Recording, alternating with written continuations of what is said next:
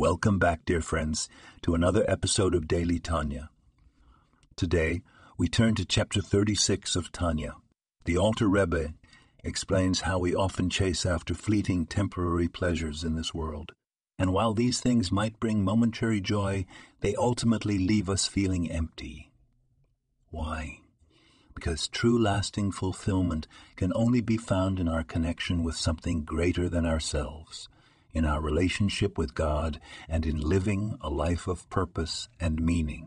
Let's strive to focus on those eternal truths, dear listeners, and find joy in the things that truly matter. This podcast was produced and sponsored by Daniel Aharonoff.